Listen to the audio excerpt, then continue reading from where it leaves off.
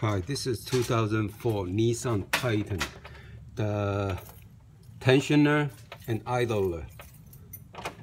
We heard the squeaking a little bit, so decided to replace both of them and make things work easily.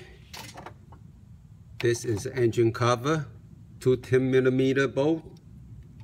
Take those out first, then disconnect those two hoses, intake manifold hose. All right, these hose and intake hose, the big boy, just loose the two screws on one end each and disconnect this hose and take it out, make a room to take out the tensioner belt first. Okay, 17 belt right there. Tensioner was right there on top of the alternator, you can see it. Okay, I already took it out. See, you see that bracket there? Those are the three holes. One on the top, one at the directly bottom, and one on the right hand side. Those are the 12mm, easy, okay? And the tensioner center, when you lose that tensioner, that's a 14mm right there, okay? These, okay? There's a 12mm screw. This one is top, okay?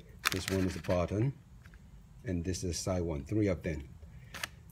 These two, get it from the top. This one is easier to get it from the bottom, especially that truck engine is still hot. So you touch that radiator hose, it's gonna burn your arm, okay?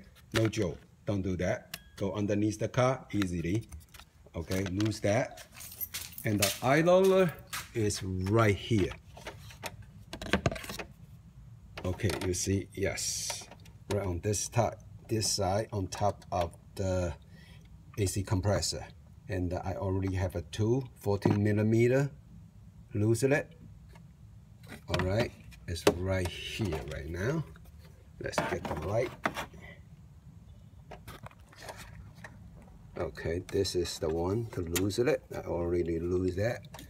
I guess all I gotta do is, yes, got all your tool and the right socket, 14mm, lose that, take that out and put, this is that new idler.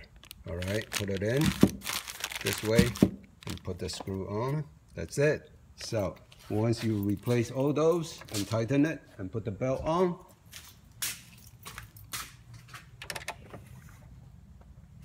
nice, easy, and quick.